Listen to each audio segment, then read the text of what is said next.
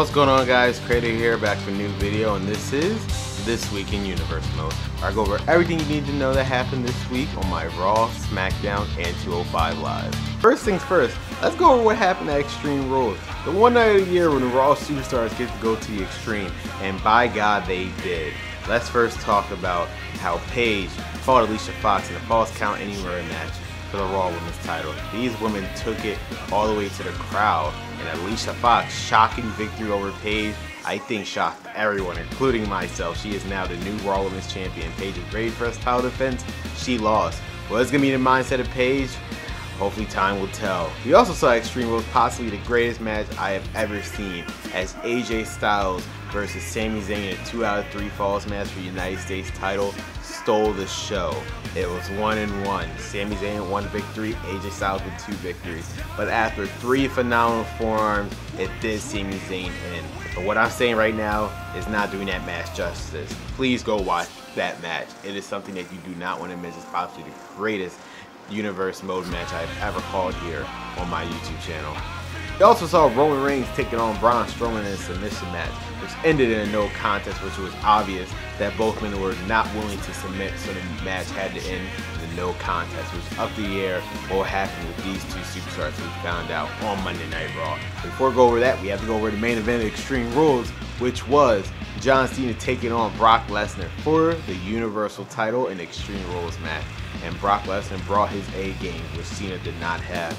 After German suplex after German suplex, Brock Lesnar hit the F5 to retain his Universal title. But shocking result is that Brock Lesnar actually decided to extend his hand out to John Cena, but Cena was not having that, and a stressful John Cena walked to the back, and that was it for the Extreme Rules pay-per-view, with Brock Lesnar leaving out still the Universal Champion. Now, how did this lead into Monday Night Raw? Well, it was announced at the very beginning of the show that Brock Lesnar's next title events will happen at the biggest party of the summer, SummerSlam, the co-branded pay-per-view, the first co-branded pay-per-view on my Universe Mode. And since John Cena failed to beat Brock Lesnar for the Universal title, we need a new #1 contender, so decided that in 4 weeks at the Great Balls of Fire pay-per-view, we'll find out just that, as it will be a fatal 4-way match to determine a brand new #1 contender for the Universal title.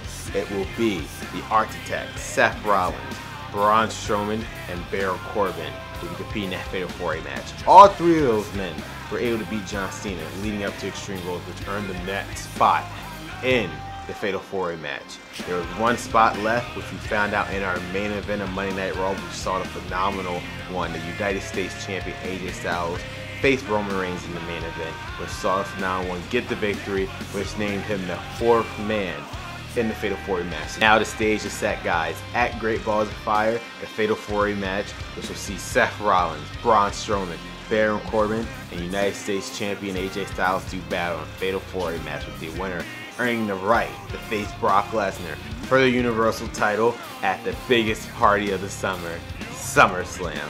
We saw Braun Strowman taking on Baron Corbin in our opening match of 2 of the 4 competitors that will be heading into the Great Balls of Fire pay-per-view in that fatal 4-way match. And Braun Strowman took out Baron Corbin in seconds, probably frustrated on the fact that he did not beat Roman Reigns at Extreme Rules that ended in a draw, and he sent a message to Corbin and Rollins at that time, since we did not know Styles was going to be the 4th man. That at Great Balls of Fire, he's going to become the #1 contender for the Universal title. Speaking of Seth Rollins, we saw Rollins and his good friend Dean Ambrose take on the Ascension in tag team action, with Rollins and Ambrose being victorious as Rollins continued to gain momentum into a fatal 4-way match. But what happened after the match for the Ascension was kind of weird. We saw Gallows and Anderson taunting them. We haven't seen Gallows and Anderson since really them losing the #1 contenders match against Breezango for the Raw Tag Team title. So why are they taunting Ascension? I have no idea right now. Speaking of Tag Team Champions, the brand new Raw Tag Team Champions. Yep, you heard me right. Breezango was able to defeat Sheamus and Cesaro to become the brand new Raw Tag Team Champions. So they had their first match when they beat the Colognes, as now they know that at Great Balls of Fire, they're going to have to defend their titles, as Sheamus and Cesaro already invoked the rematch clause that will be taking place at the Raw exclusive pay-per-view Great Balls of Fire, where they'll be defending their titles against the Bar. Will history repeat itself at Great Balls of Fire? We'll find out a month from now.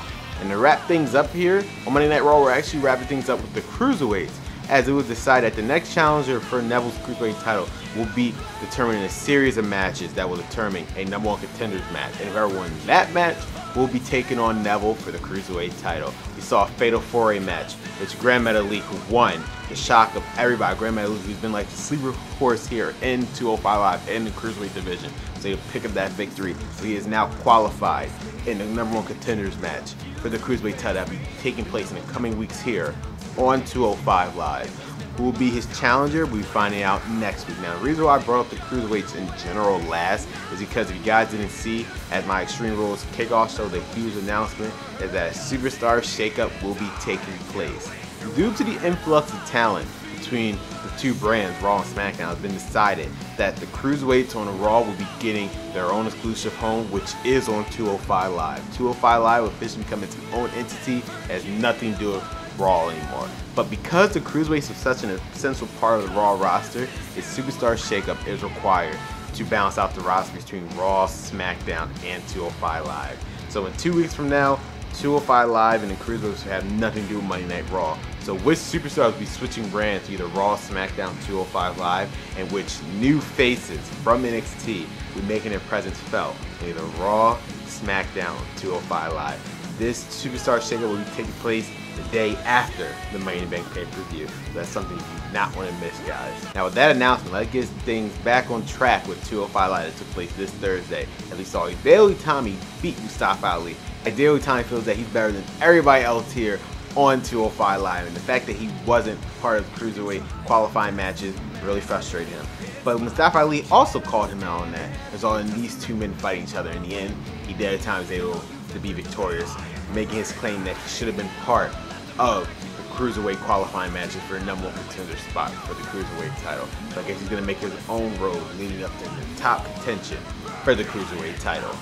And even though Grand Metalik won on Monday Night Raw, that did not stop him from losing his momentum on 205 Live as he lost to Cedric Alexander on 205 Live. Now, this is a huge loss to Grand Metalik as we thought he was gaining momentum from Monday Night Raw heading into his #1 contenders match, but unfortunately that's not the case. Cedric Alexander made his presence felt as he wants to be the next contender for the Cruiserweight title with the lumbar check. With that, he's able to pick up the victory. Now Cedric Alexander is a part of the next Fatal 4 match will be taking place on the last Raw where the Cruiserweights will be part of. And taking place next week, which I'll be going over at the end of the show. So you do not want to miss that. Who are the participants for that match? And now in the main event of 205 Live, even though he lost and failed to capture the Cruiserweight title against Neville, that didn't stop him from making his presence felt yet again. Is why he should be back in championship contention. Drew Gulak took on Var Daivari in the main event. But before the match could even take place, TJP attacked Var Daivari before the match even started, pretty much making it one-sided and easy pickings for the submission specialist to take out Var Daivari to make his statement for 205 Live that he's gunning for the Cruiserweight title opportunity again. What does TJP have a problem with Var Daivari, and is it ever going to be resolved? We're going to be finding out in the coming weeks, guys. Now we're switching gears to the blue brand for SmackDown Live as we saw Joe and Hawkins taking on Bobby Roode and Akira Tozawa in a tag team match. So we got a similar match last week with Nakamura and Jinder Mahal, but this time we have Roode and Hawkins in the mix. We have a very interesting scenario with a very different outcome, as this time we saw Samoa Joe get his hands on Akira Tozawa and made him tap out in the middle of the ring, winning the tag team match for both him and Hawkins. Now again, we both know the implications between these two teams, as Samoa Joe will be taking on Akira Tozawa at Money in the Bank, which is 2 weeks away, in a 10-minute Iron Man match to settle their differences. For Samoa Joe, this is all about Akira Tozawa surviving 10 minutes with him, because he knows there's no way in hell that Akira Tozawa can beat him. But for Akira Tozawa, this is for redemption, that he knows for a fact that he can beat Samoa Joe. And as for Bobby Roode and Kurt Hawkins, well, these two will finally be able to go one-on-one in 2 weeks at Money in the Bank. And for Bobby Roode, this is all about making sure Hawkins is not making a name off of him at his expense. And for Hawkins, this is about making a name off Bobby Roode. So it is something that Bobby Roode does not want to happen. He has no problems finally getting his hands on Kurt Hawkins. All he had to do is wait 2 weeks. 2 weeks, Roode. We also saw WWE Champion Jinder Mahal calling out the King of Strong Style and his challenger at Money in the Bank for his WWE title, Shinsuke Nakamura. Jinder Mahal called out Nakamura pretty much telling him, hey man, I beat you at Backlash. I didn't need help with Singh Brothers. Even though Singh Brothers did help him, he felt as though he didn't need help Singh Brothers, that he could have beat him anyway. Well, Nakamura told him, hey man, you're just going to have to prove it on Money in the Bank, where there will be no help from the Singh Brothers. You will literally have to prove whether or not you can actually beat me. And the King of Straw Style feels as though that he can beat Jinder Mahal and win a title that has eluded him so far here in WWE, which is the WWE title will be taking place in 2 weeks, guys. One of the biggest rematches that we have here on Smackdown Live for the Blue Brand, as Shinsuke Nakamura will be taking on the modern day Maharaja, Jinder Mahal, for WWE title at Money in the Bank, where the Singh Brothers will be banned from ringside. Speaking of huge matches at Money in the Bank, 2 of the participants that be fighting in the Money in the Bank ladder match had a one-on-one match here on Smackdown Live, as we saw the Smackdown Live in-ring debut of Chris Jericho as he fought the Bulgarian Brute Rusev, and it showed in this match Chris Jericho did not lose a step at all, beating Rusev and gaining momentum into the Money in the Bank ladder match, which will also feature Randy Orton, Finn Balor, The Miz, and the Intercontinental Champion Kevin Owens. And then our main event, in a shocking turn of events that we were not expecting on SmackDown Live, the SmackDown Live Tag Team titles, the Usos beat Benjamin and Gable to become the brand new SmackDown Live Tag Team Champions. And after putting insult to injury, the Usos attacked Benjamin and Gable. Benjamin and Gable wasted no time invoking their rematch clause. So at Money in the Bank, Benjamin and Gable get their rematch for the SmackDown Live Tag Team title, as they facing the brand new champions, the Usos. What are their frame of mind right now that they just lost the titles that they just won at Backlash? Could this be signaling the end for the dominant reign that Benjamin Gable that we thought they had? And this will be time for the Usos to take their spot as the top of the mountain here in the SmackDown Tag Team division. We'll be finding out in Money in the Bank, guys. Will be taking place in 2 weeks. Now let's switch gears here to the social media side of things here on our Universe Mode, as we saw Naomi taking a shot at Natalya, which is exactly the opposite of what happened the last time we seen these two bowing out here on social media, as Natalya fought Asuka this past week on SmackDown. It was a match that was supposed to take place 2 weeks ago, but due to Charlotte's interference, that match never really came about. In the end, the SmackDown Women's Champion Asuka was able to beat Natalya. Naomi pretty much called Natalya out saying, you thought I didn't belong here on SmackDown Live? You just lost to the SmackDown Women's Champion. Look like the tables has turned, Natalya. And then Naomi also put out an interesting post after that by saying, hey, since you have nothing to do at Money in the Bank and I have nothing to do at Money in the Bank, let's have a match against each other to see who really truly belongs here on the SmackDown Live Women's Division. Natalya fired back and saying, hey, I have no problem exposing you for who you really are. And after I beat you at Money in the Bank, it will show that you do not belong here in the SmackDown Women's Division. Hopefully, you get fired. Really harsh words here coming from Natalya, but I can exclusively tell you guys right here on This Week in Universe that the match is now official at Money in the Bank, which takes place in 2 weeks from now. Natalya will be going one-on-one against Naomi to settle this little beef that they're having on social media that blew up into a lot more than what people probably thought was going to happen. Can Naomi prove Natalya wrong that she does belong here in the SmackDown Women's Division, or will Natalya prove herself right and beat Naomi? We'll find out in 2 weeks, guys, as these two women will be clashing at Money in the Bank. Continuing here on our social media hub, we saw the Big Show calling out Mike Kanellis. As we saw last week, Kanellis pretty much had a huge diss against Big Show, saying, as long as he's not part of the Money in the Bank ladder match, I'm fine with not being part of it, because that would have been a waste of talent. He's been in for 20 years doing nothing. Big Show obviously took offense to that, saying, hey man, you want to make it here to the business, you have to respect the people who came before you. I have no problem teaching you a thing or two in respect. So next week, I'm calling you out and issuing a challenge at Money in the Bank. Will you accept? Well, Big Show, you might be calling out Mike Kanellis next week on SmackDown Live. But in terms of him accepting, you don't have to worry about that, because the decision has already been made that the Money in the Bank kickoff show will be taking place the day before the Money in the Bank pay-per-view. You and Mike Kanellis will be going one-on-one to settle your differences. So the real question on SmackDown next week, will Mike Kanellis even come out to even confront you about it? That is the real question. We'll be finding out next week, guys. Speaking of next week, let's go over the other things that are going to be taking place on SmackDown Live, which we'll be seeing 2 huge matches, guys. First off, Chris Jericho, who is on a huge momentum roll heading to Money in the Bank, issued a challenge this past week on social media. Hey guys, I'm back and I'm better than ever. I'm one step closer heading to Money in the Bank. There's one thing I want to do first, is to face the person who's holding my title. Jinder Mahal, I'm challenging you to a match this week. And your wish has been granted, Chris Jericho. This week on SmackDown Live, you'll be facing the WWE Champion, Jinder Mahal, one-on-one.